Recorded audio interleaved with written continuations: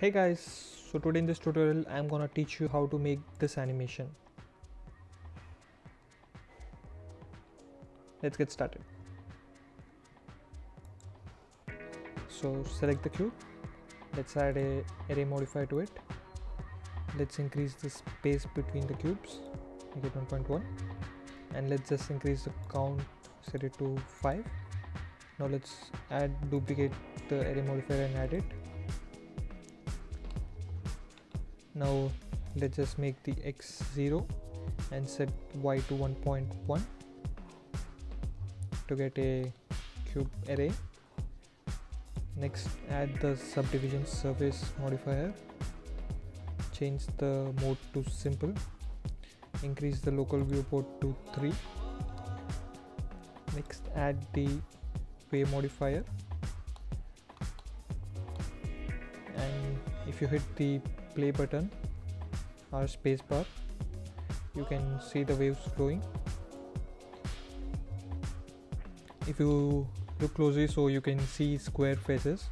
So to get rid of those, what we can do is hit right click and hit shade smooth.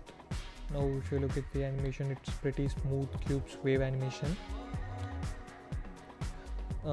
If you see in the waves, the starting point is here. So to have a more fine control of it, what we can do is let's add a empty, hit shift A, add empty plane axis, select the cubes again, go to wave modifier, go to start position, select object, set this as empty.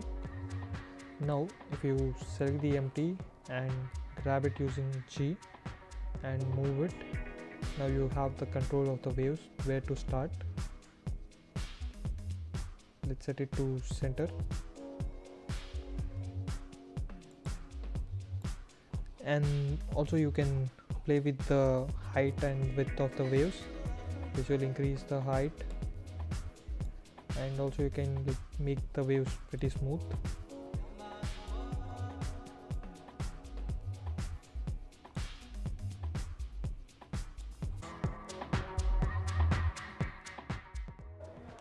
For more such tutorials, you can go to my Insta page and comment on my post, and I will make a tutorial on it.